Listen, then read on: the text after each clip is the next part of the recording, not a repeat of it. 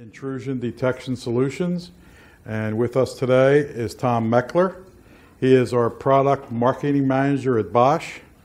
Tom is our intrusion detection expert. He's going to talk about where we've been and where we're going in the intrusion world. So, as I like to call him, Mr. Intrusion himself, please welcome Tom Mechler. Thanks, Rick. Thank you very much. Good morning, and thanks everybody for coming today. Can you hear me okay in the back of the room? All right, awesome. You can hear me because of that fine EV audio equipment, I'm presuming. So thanks, Rick. As you pointed out, I'm Tom Mechler. I'm the regional marketing manager for intrusion products for Bosch.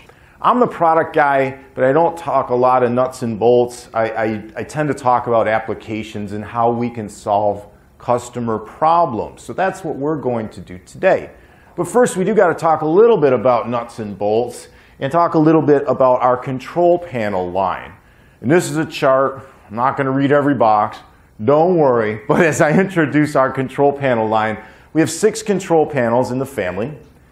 And they're in 2 groups. The panels that are all the way over to your right, stage right, which is my left, are the G-series panels. That's the B8512G, the B9512G. Anybody ever hear of the company called Radionics or the brand name called Radionics? Well, those are the latest generation of those panels that when you think of the Radionics commercial panel, that's them, right? But they're the latest generation, and they do more than those panels ever even thought of. They couldn't think of the things yet that these panels can do. But when we're looking at this chart, what's important to note is that there is a family of products. We have the B series over on the left. A couple things that are important. For those of you that might be programming the systems or servicing the systems, all the programming is the same across the board. The only difference is the bigger panels do more. So if you know how to add a point or a zone to that big panel, you know how to add one to this little panel. And that might be important someday if you're trying to save a couple bucks, you're trying to save some space, because another important thing, and we're going to talk about encryption and government sales and all that, all these panels meet the highest level of encryption. All these panels could be used in a SCIF, and you're sitting down, right? All these panels are TAA compliant. We're manufacturing all our panels today in Hermosillo, Mexico, which is a Trade Act agreement company. So you can use any of these panels in a government application. So there you have that. So looking at the panels and just a little bit of overview, these are the B series panels. That's what it looks like. We don't have one here, so you'll just have to trust the picture. Some key signatures here. One is that all Bosch panels have Ethernet on board. No more Ethernet modules, no more plug that thing in and hook it up. They all come with Ethernet on board. All Bosch panels have a USB port for programming. So if you're a technician, you can take a male-to-male USB cable, plug it into your laptop, plug it into the panel, and program it locally. Don't need to disconnect the network, don't need to figure out your IP settings. It just plugs in and it works. All Bosch panels have plug-in slots for cellular and or PSTN communication. That's a cellular module there. And this one's an old picture, so that's actually a CDMA module that next year is going to stop working when Verizon takes down the network. Today we're selling an LTE module, which is a new version of that. How do you get the old one to the new one? You unplug the old one, you update the firmware in the panel, and you plug the new one in. It's as easy as that. So we've designed that to ride with the future as we go, because we know that we're not going to be able to drive the cell companies and what networks and what technology they're using. We're going to have to ride with it. So we designed these panels to ride with it very easily. Literally, update the firmware, plug in a new module, you're good to go. This is the big panel. This is the one that, wow, that looks like a Radionics panel. And if you look at it at first glance, it probably looks like those panels you've been installing for the last 40 years. And it's very close, except there's a few differences. Again, Ethernet on board, USB on board, 2 module slots here for if you're using PSTN and cellular, you can plug them both into the board. So that's the general overview. The biggest difference There's a few differences, but there's 3 big differences between the G series and the B series. One of them, well, they all support these keys. I'm going to jump around just a little bit. One of them is backwards compatibility. So if you ever installed a panel that had a 7412 in its part number or a 9412 in its part number, and it could be a D9412 GV4 or a D9412 B1 from 1998, this panel will drop in and replace it and use all the modules that are currently connected to that older panel. That is a significant advantage for you because in 1998, when we had that other panel, we didn't think about things like cellular connection and network connections. Well, we were thinking about network connection, but we weren't doing it yet. But that panel has no idea how to talk to the cellular network. But you've got keypads and you've got point modules and you've got relays and all this kind of stuff that you'd like to not have to replace. This is a drop-in replacement. So you can take out the old panel, put the new panel in, update the program. We even have a utility for that, and give your customer the modern communication and features that they need without having to replace their entire infrastructure. So that's kind of neat. This is the family of keypads that we have, and there's a couple of these that are down on the show floor that we can show you how they work. My personal favorite is the touchscreen keypad. Neat story about the touchscreen keypad. As you are probably aware, Bosch is also in the automotive industry. We're one of the largest suppliers. Depending on the day, we are the largest supplier, but depends on how those other guys are doing. But so it's safer to say we are one of the largest suppliers to the automotive industry. And one of the things we make is the infotainment system that goes in your dashboard. When we were working on the user interface for this keypad, we consulted with the guys who make the one in your dashboard, the ones that we sell there. How should the menus look? You know, how should things flow? What should the icons look like to be most useful? So when customers are using that keypad, they don't understand why, but it feels familiar to them because it's not exactly like the one in their dashboard, but uses some of the same concepts. Integration. One of the things we like to hang our hat on is our integration capabilities. And at Bosch, we do some very unique things. The most unique thing with our Intrusion panels is how they integrate with our IP cameras. All Bosch cameras are IP based. All Bosch cameras can integrate with our Bosch panels.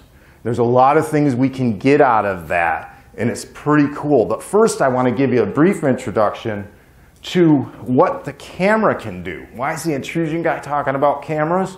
Because it's an important part of the whole security system, and I'm going to tell you why in a second. Here's a list of some of the analytics that we have that are built into our cameras. They're all at the edge, right? So we can detect something is inside the field, something has entered the field, we can count things, we can tell which direction something's going. And when I say something, we can tell, is that a person, is it a car, is it a truck, is it a bike or a motorcycle?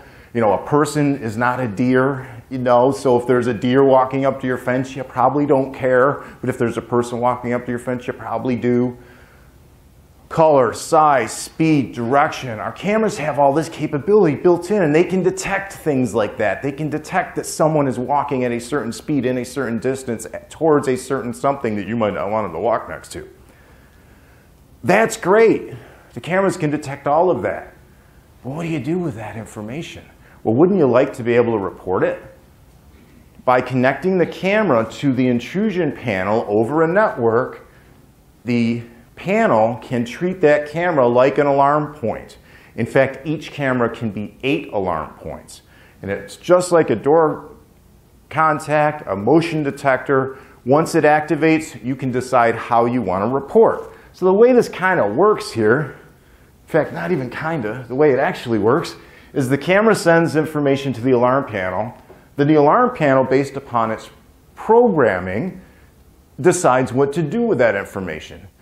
Maybe nothing. You know, system's disarmed, it's okay if somebody's here. Well, I don't care. Maybe I don't want somebody here. So I can do things like Make a noise at the keypad. Enunciate an event. So somebody hears that and walks up to the keypad and does something. Make an announcement through a PA system. You have approached a secure area. Please leave immediately.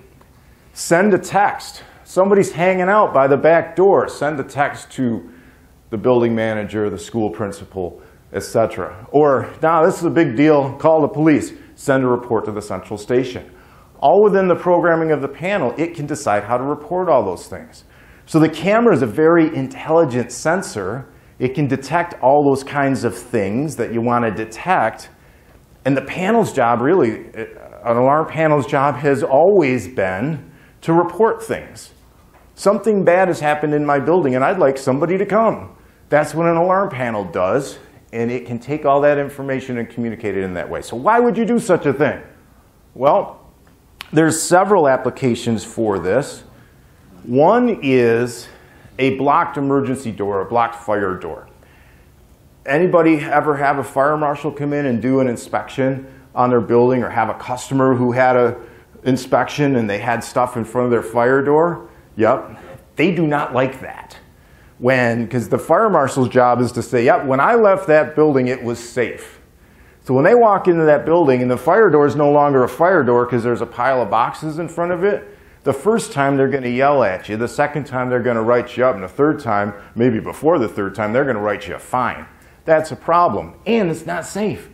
The camera can detect an object in the field and say, hey, there's something in front of this door, and report that to the alarm panel. The alarm panel can send a text, send a message, however you want that reported, for somebody to come and remove that offending object from in front of the door, and now you have a emergency exit again.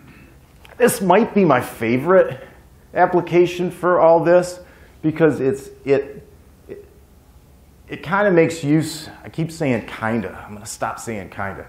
It makes use of the capability of being able to monitor more than one thing. Here's the example. I'm a camera and I'm looking down a fence line, right? And we have this demo. I can show you this demo in the booth later if you want to see it. So I'm a camera, I'm looking down the fence line, and I'm looking down this fence line. Someone is approaching my fence. There shouldn't be anybody approaching my fence, so I can detect someone in this area. They haven't breached my perimeter yet. I don't want them to. So once I detect something there, someone there rather, I could play a message. You're approaching a secure area. Please leave immediately. Turn on the floodlights. Oh, they've caught me. And any burglar that, I don't know if there's any smart burglars, but if there were smart burglars, once they realized they'd been caught, they'd take off, right? Yeah, not this one. I'm going to go to the place where they don't catch me walking up towards the fence. But let's say they're not a smart burglar. And if they're a burglar, they're probably not. And they jump over the fence. A second analytic detects when they have jumped over the fence and they cross this line. And now we got an issue, right? Release the hounds, make some noise, call the police, whatever you're going to do, because now they have breached the perimeter, approach and breach. One camera connected to the panel over the network. The camera's doing its job. It's the surveillance system. That's what it does. It's giving you video of all this stuff. And in addition to that, it can communicate with the intrusion system and report these events so you can have a better response. Up until this type of capability, we've always thought of cameras as forensic tools.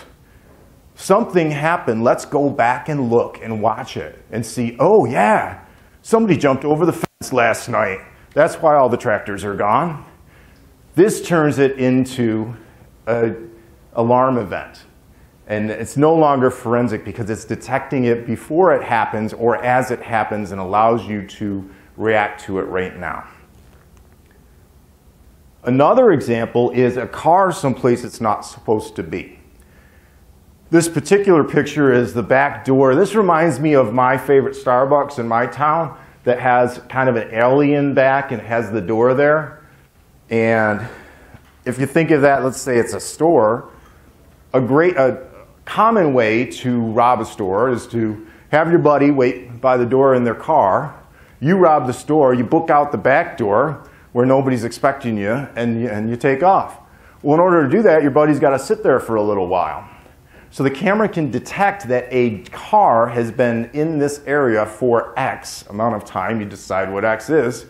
And again, activate the alarm panel, make a noise, send a text, whatever. Other applications for this. A fire lane in front of the store. The bus lane in front of the school.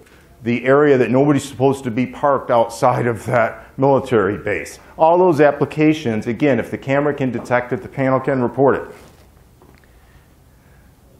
Event verification, as you might be aware, Bosch has the ability to tell its cameras to send video to other locations, via text, via email, via a message, via cloud services. The camera can trigger the panel can trigger the camera to say, hey, you got an event, they're going to want to see the video for this, send it off. So the event verification can see the video associated to that event and respond to it. You probably could tell I'm pretty animated, so I usually don't have a lot of animation in my slides, but I put animation in this one. You ready? Object removed. I could tell you the story, but I don't have enough time. But I've basically been obsessed with motion detectors since I was about 6 years old. And if you have time, I'll tell you the story down on the floor. But a motion detector can't tell if someone has removed a picture off the wall. A camera can, though. So if that picture is removed, the camera can say, object removed, activate a point on the alarm panel. Were we talking about the museum? We're talking with somebody about a museum this week, and some of the things we can do, it was you. Okay. I thought you said, maybe we talked with both of you. I don't know. But there's some of the things we can do with this capability in a museum, for example. Detect when they get too close to the picture, or the portrait. Yeah, why not? Detect when they've removed the picture or the artwork or whatever. And again, how do you respond to all that kind of stuff? The other thing a camera can do is tell you if it can't see anymore. I've lost video. So if somebody empties your warehouse, you're not going to have any video of it. So what do you think this guy's about to do? He's about to spray the lens of the camera so that the camera can't see him when he comes to empty your warehouse. And you don't know it's an inside job. But guess what? The camera can detect loss of video and activate a tamper event that is reported by the alarm panel. And just like if somebody leaves a door open or knocks a motion detector off the wall, when you go to arm the system, if you have a camera tamper event, it won't let you arm. Why? I can't let you arm. We have a problem with your security system. Camera tamper, you go out, you realize somebody's painted the lens, so you wait for them to come back and arrest them before they empty your warehouse. Very simple things, all by this interconnection between the panel and the cameras. The other important thing I almost always forget to say is that capability does not mean it's the only thing you can use the camera for. The camera is still part of your surveillance system. The camera can be connected to any video management system you want. I don't know why anybody wouldn't use Bosch video management system, but just in case you were using somebody else, it doesn't matter. The camera is connected to the alarm panel and giving you this capability regardless of if you're using another VMS, if you're using some other kind of system, or even not, if you just have a card, an SD card in that camera at the edge and it isn't even connected to a video management system, all this stuff's going to work. So that's an important message. Another way we can integrate our intrusion with video is through BVMS. We can actually take an intrusion panel and bring it into the BVMS system. So things like arming and disarming the system can show up in BVMS. Someone disarms the system, we bring up a certain call out, and we call up or call out? Let's say call out. Call up, you're saying up, call up, okay. Sign language, thank you. So we can bring up a certain call up because of an event and show you the video associated with that event. All that stuff just happens because they're connected. And again, this isn't bailing wire and relays, which I'm a relay guy from way back. I love relays, but It works a lot better when you plug two things into a network and can communicate those things over the network. You get a lot more data and a lot more information. The other thing that you get, by the way, I'm going, man. You're going to have to give me that 15-minute warning. You know me. The other thing you get, by the way, so we've done a lot of things with Relay Magic over the years, right?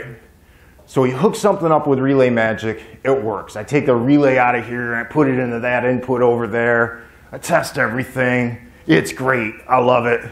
I go home or back to my office and the customer says, yeah, but I wish it did this.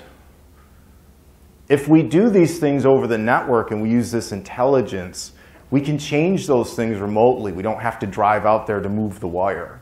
So it's another way when people say, oh, well, you can just do that with a relay, right? Well, sure you can, but it doesn't give you as much capability or as flexibility or as much flexibility as this integrated method. Okay, enough about cameras and interconnecting cameras to alarm panels, even though it's probably the most unique thing any alarm company can do in this industry. It's pretty cool, I think. Let's talk about some other applications. This has nothing to do with cameras. We're going to leap back to normal alarm systems and things they could do. We have a feature in our alarm panels called monitor delay and delay response. And what it does is it allows you to monitor doors, drawers, etc. during the day when the system is disarmed. During the day when the system is armed, you ask, or disarmed, you ask, most people think about burglar alarm systems as I've left, I've turned the alarm system on, so if they happen to break in while I'm gone, we're going to get an alarm. And that's what we've been doing for, you know, I've been in the industry for 40 years. We've been doing that for longer than that, right? Burglar breaks in, sirens go off, somebody comes. But this alarm system is working all day long. It's monitoring everything all day long. It's looking at your door contacts. It's looking at all this stuff. So why not use that to provide higher security during the day? And if you've ever installed an access control system with door propped, everybody know what door propped is? So door propped means somebody propped the door open. They opened the door. It was okay that they opened the door, but they didn't close the door. These doors have a mechanical lock on them. A lot of perimeter doors in most commercial establishments will mechanically close and lock even if they're not part of the access control system. Well, if you know the door is going to mechanically close and lock on you, you could stick something in the door. Matt and I didn't want to sneak through the crowd earlier. Oh, I'm off camera. Sorry, Matt. So we press that thing. That door is propped open. Now somebody could just walk in there if they want.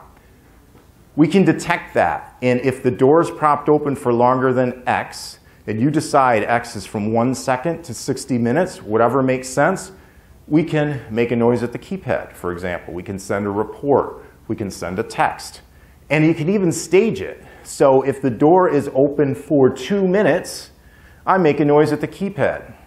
If nobody closes the door and it's still open after 5 minutes, I send a text to the building manager. I send a report to the monitoring station. And somebody comes, closes the door. Sorry, I'm leaving the video again for you video people. And your perimeter is secured. Just like that. Are you kidding me? I've only got 15 minutes left? My God, I told you I like to talk. Okay. Other ways we can monitor and protect perimeter doors. Again, we think about these doors as the alarm system's on. I don't want anybody breaking in. But we also have emergency doors around the facility. And in the old days, we used to use these detex boxes. So you'd press the bar, alarm will sound, and yeah, you could leave if you wanted to, but everybody's going to know. We automate that with the alarm system today. And with that same door contact that you're detecting to see if someone is broken in, you can detect to see if somebody's opened the door during the day. And that's a feature that's built into the alarm system. So you don't need a separate device. You don't need a separate system in order to do that kind of thing. Area control within the system and area arming. Bosch can split the system up into up to 32 different areas, which means that some people can arm and disarm these areas, but they can't arm and disarm those areas. I might want an area that's armed while the other areas are disarmed.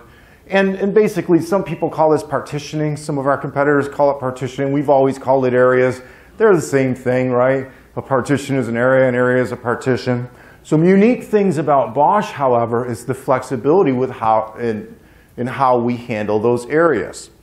One is you could run the entire system, all 32 areas, from one keypad if you want. And you could arm them all at once, disarm them all at once. You could go in individually from that one keypad and do that. Or you could have a keypad at each area and arm and disarm them only from those keypads, or any combination in between. So if this, let's just say this was a little military base here, and this says preparation for missions, but let's just say it said ammunition. I wanted that area armed. Even though I am the base manager, I have access to that whole building. When I disarm, I should be able to see anything I want. I don't want that area to disarm unless I walk over there and disarm it myself. And that's an option with Bosch, in addition to arming or disarming everything at once. Our panels have built-in access control as well, and that gives you some capability. You can swipe a card, disarm the system. It's also smart, so it knows, for example, if somebody's supposed to be in this area when it's armed or not. If Adam's not supposed to be in the area, whatever that is, looks like a bunch of safe deposit boxes. If Adam's not supposed to be in there when that area is armed, then he can't go in. It won't even open the door for him until Matt comes along, because he's the store manager, the building manager. He disarms the system. Now Adam can get in there with his card because the area is now disarmed. So it's smart enough to automate those sorts of things. That monitor delay feature that we have can be used, and if you go to the Chesapeake website, you'll see some unique applications for protecting server racks. You can detect, like, just put a door contact on the door of a server rack, you can detect if it's open or not. You can put access control on the server rack to make sure that somebody actually has access so that they can get there or not. If they leave the server rack open too long, you can use that monitor delay feature to say, hey, they left the server rack open too long. You can use that feature on other sensitive areas, like, I couldn't read it, but I'm presuming that's some sort of ammunition in this. I Googled, show me an ammunition vault. So at least Google thinks that's an ammunition vault. I'm going with it. And so if somebody leaves that door open, you got a problem, right? So you can, again, when you think of the alarm system, don't always think of the burglar broke in, the sirens went off, we called the police. It can also provide additional level of security for the employees or whoever is working in that facility to make sure that everything's secure even when the system isn't armed. I'm going to skip a few of these slides. Well, this one's important. Two-person arming. If you have an area that is of high security and you need two people to disarm that area in order to enter it, our panels can do that. If you want to use your cell phone, you want to use a smart device to control your system, we have a brand new app called Bosch Security Manager. What Bosch Security Manager does is allows you to use your smartphone to arm and disarm areas, see the status of areas. New features, if you're familiar with Bosch apps formerly, we have recently added the ability to see all your recent history, bypass points, change passcodes right from your app, and I can show you how all this works down on the show floor if we have some time later. Here's some of the fancy things you can do with that. Push notifications can come directly to your app and you can filter those. I want to get openings and closings. I only want to get alarms and troubles. I can set that per panel whenever I want to decide which push notifications I want to get. It's kind of neat. Bosch has a cloud service for connectivity. So everybody says, oh, we got a cloud. I saw somebody walking around with a shirt the other day that says there is no cloud, it's just somebody else's computer. Well, that's kind of what it is, right? And what we allow you to use our cloud for is connectivity, to make it easy to connect to the panel for service, for using the app. so that you don't have to go to the customer's router and open up firewalls and do all kinds of crazy things. As long as the panel can get out and get to the internet and get to our cloud, you can connect to it for remote programming and service, and also for the app. The nice thing about that is if you are using it for remote programming and service, there's no charge. It's free. We just let you do it. If you're using it for the app, there is a small charge. We could talk about that, but it's like $2 a month, so it's no big deal. But for your service technicians to connect to that panel over the network or over cellular, it can use the cloud connection and they don't have to pay for that, which is kind of neat. Our panels can send text messages and emails automatically. Sending stuff to the central station is important, right? That's what an alarm system does. Something bad has happened and I'd like you to send me some help. That's its job, and in order to do that, you got to have a monitoring station and a central station, right? But you don't have to say they left the server rack open or they left the back door open to the central station. You just want to send a text about something like that. And those things can be split up so that they left the door open is a text to the building manager. They broke the door open at night is an alarm to the monitoring center. Our panels support multiple languages, and that can be important in different parts of the world. You can have English and French or any of these 12 languages here, and it follows your passcode. So if I am a Spanish speaker or I'm a French speaker and I enter my passcode, it'll automatically switch to my language for me. Vice versa. It can be in French or Spanish most of the time if you've installed it in some country where or some area where they want it to be in some other language most of the time. But the English user walks up, enters their passcode, it shows it in English. It can be by keypad. So there are competitors out there that say, oh yeah, we do multiple languages too. But nobody does it with the flexibility and the capability of Bosch. 12 languages by user and by keypad in the same system. Yeah, nobody can do that kind of stuff. We talked about this latest technology and keeping up with the latest technology through these plug-in modules. Again, all of our systems support plug-in modules for cellular and for PSTN. Nobody uses PSTN anymore, so I won't talk about that. But for cellular, we have modules for the LTE network, both Verizon and AT&T. We have modules that work in different countries, like Canada, for example. So the flexibility of being able to plug that in allows you to meet those requirements for that customer depending on where it's going to be communicating from. All of our panels have Ethernet on board. And it's not just we stuck an Ethernet port on board so we could communicate to the central station. We did that 20 years ago, but now all of our panels are really an Ethernet appliance. And that means a lot of things. They communicate. They can do things like integrate with IP cameras. We talked about that. Milestone, Genetec, our own access control, all over the network, they can integrate that way. But data security is really important. And at Bosch, we're very concerned about data security. So all of our panels have encryption built in. You might think about some other competitors who have an encrypted panel for high-end application, and you have to buy their most expensive panel, pay more money, and it isn't even as good as Bosch encryption that's included for free with every panel. It isn't even as good, you say, Adam? Well, let me tell you. One of our competitors, who remain nameless, especially since I'm on a recording, but you can guess who it is, uses an encryption method called ECB, or electronic code book encryption, which means there is a list of codes that allow you to decrypt that encrypted message. And they keep it secret.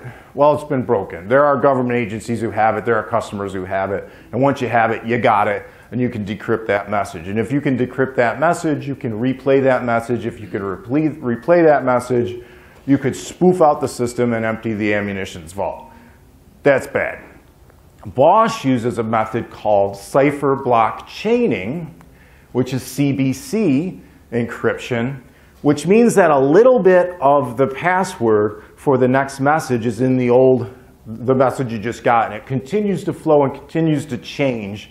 And basically, it's almost impossible to crack. If you go to Wikipedia, if you go to Google and you Google the difference between ECB encryption and CBC encryption, all the propeller heads that live in encryption land will tell you, oh, you should use that one, not that one. We use the one you should use. So if you want a high level of encryption in every level of your panel, if you have customers who might be worried about data security, you should be using a Bosch panel because we have the best, and it's free, the encryption portion at least. We support wireless, both our own Radeon wireless brand as well as Inovonics. Inovonics, anybody ever hear of Inovonics back there? Got some yeses. So Inovonics is a commercial wireless platform. That's all they do, and they do a really good job of it. We've been a partner of Inovonics for over 30 years, and will continue to be, and we'll continue to support those products. So Bosch has a wide range of motion detectors. We make the best motion detectors in the world. That sounds like it's coming from a marketing guy, and it is. It says that on my business card. But we've tested all the motion detectors in the world. You will get the best catch performance as well as the best false alarm immunity anywhere in the world with a Bosch motion detector, and we can prove it, and we have. We have a wide range of detectors. Our wall mount detectors include 3 different families. Our blue line detector, which can ignore a 100-pound Rottweiler and catch a 70-pound burglar at the same time. If you don't believe us, go to YouTube. We have videos of that. We have our commercial series, which are used in most commercial applications. They'll support up to a 50 by 50 foot area. We have a feature called anti-mask. So somebody, they remember that guy with a spray can? If he tries to spray paint your motion detector, we can detect that and activate a trouble condition so that you know that he has tampered with your motion detector, and you can go react to that before he empties your warehouse. We have our professional series detectors, which have 2 lenses on them, so they're very unique when you see it. Hey, that's got 2 lenses. We do that because when you think of an optical system and you think of focal length, if I want to see something far away, I want to have a longer focal length. If I want to see something close, I want to have a shorter focal length. The top lens on this detector has a long focal length because it looks for things far away. The bottom lens has a shorter focal length because it looks for things close up. We do that to provide a better, more accurate signal, which means that we can ignore the raccoon or the skunk or the rat and catch the guy in the hoodie at the same time without any adjustments of the detector. It's so intelligent. You hang it on the wall, you hang it where we tell you to, you point it in the right direction, you walk away. You're never going to have a false alarm, and we're still going to catch the guy in the hoodie. Ceiling mount detectors for those applications where you can't mount it on the wall, you need to get it up on the ceiling above the area so it's going to look down on everything. And our request to exit detectors.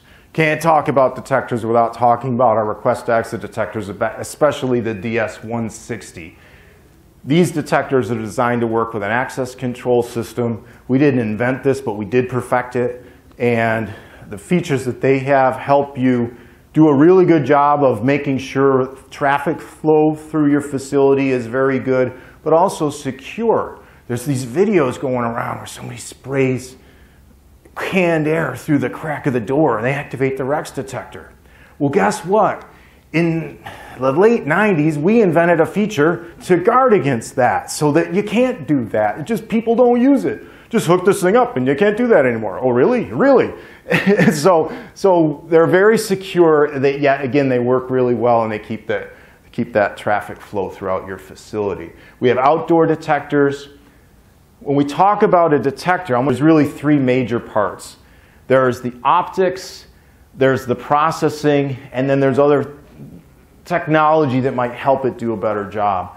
We design all our own optics. We have, if you look at a Bosch detector, and we actually have a little demo of this down in the booth as well. You should come down and see it. It's pretty cool.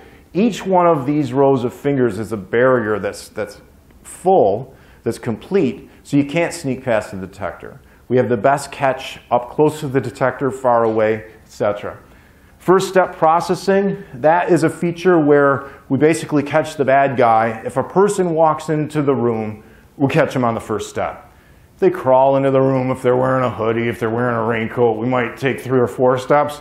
But if a person looking like me, wearing a shirt like this, walks into that room, we got them on the first step.